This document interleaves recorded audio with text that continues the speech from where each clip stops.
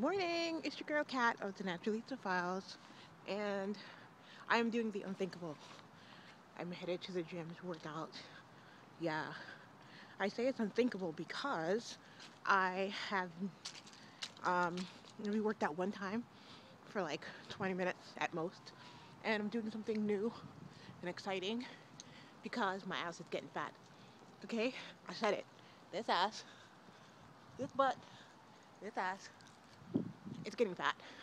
I went shopping a few days ago to look for a pair of black skinny jeans, and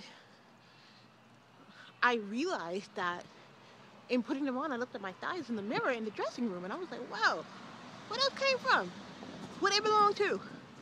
And I'm not pleased at all. This is the biggest I've been in my entire life, and I gotta get it under control. It's not cute. I'm not here for that.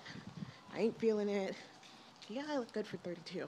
You know, I look great for 32 years old, but Um, I ain't here to be a fatty McGhee, to take words from Natural 85. I'm not here for that.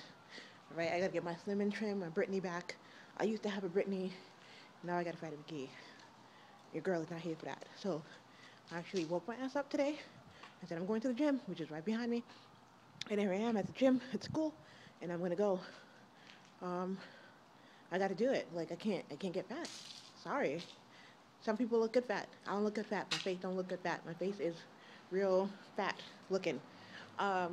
Talk to you guys soon. Bye.